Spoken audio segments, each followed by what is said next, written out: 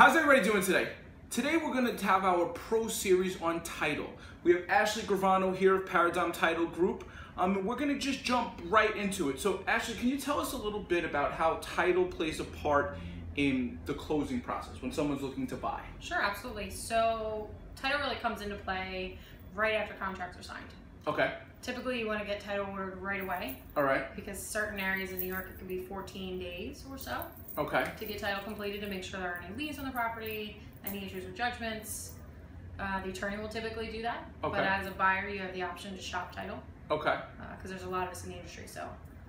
So what is the benefit from one title person to another? It's service. Okay. Right? So fees are state regulated, so typically the fees are pretty much the same. Right. It's a relationship and service based industry. Okay. So Paradigm, obviously. Right. Our service is top notch, so typically you go by the service of the provider. So what goes into the actual process? And I know there's a lot of details, and we're going to talk more about these. We're actually going to have future 3 to 5 minute episodes where we get into more of the granular details, but we're giving you just an umbrella overview today. So what goes into, I call you, Ashley, I say, hey, listen, I sold this, and my buyer's needs to do title on this purchase property he's purchasing. So title is insurance, basically, right? Okay. So insurance protects the buyer Okay. from any liens, unrecorded mortgages, things like that against the property.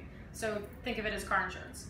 You hope Right. that nothing happens, but in the event something Absolutely does right. happen, Right. then you have insurance so that title company insures the property to make sure that they help you with legal fees and research and doing things if something is to go wrong after settlement.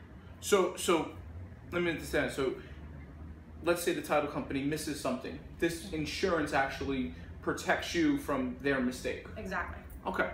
So we're on the hook if we do something wrong. Well, yeah. Somebody's got to be on the hook. Yeah, exactly. Okay. And what are some things that can go wrong? What are some, and don't tell me worst case scenario, but what are generally, you've been doing this for a while, what are things that you see that come up? What we see come up is unpaid mortgages from previous owners. Sometimes the previous title company won't make the payoff. The company doesn't close out the previous loan. So then we come in, collect all the documents, get everything situated, and then clear the title. Okay. And give us a title horror story quickly. Title horror story would be at settlement, the company kind of runs away with all the payoff dollars and the borrower has nothing. So that's probably my biggest horror story. Happened on Christmas Eve 2 years ago. Company literally shut down.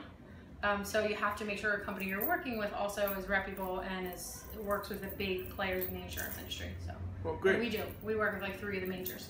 That's wonderful. Well, listen, thank you for coming. Yeah, no problem. Thanks. As always, if you guys have any questions or comments, please post in the comments below. As always, follow me on LinkedIn, Facebook, Instagram, Snapchat, and YouTube. We're also going to share Ashley's information in the links below. Have a great day, everybody.